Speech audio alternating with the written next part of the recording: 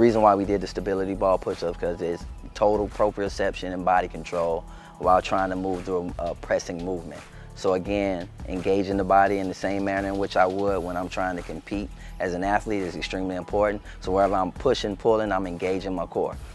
Being able to stabilize my core, again, that's going to help them with rotational power across the board. So rotational power, when you're trying to develop that rotational power, you're really trying to develop the core as a whole. If I can create good balance while I'm on the ball in the most uncomfortable, unstable situation, when I'm on a stable surface, I can transfer my energy more effectively.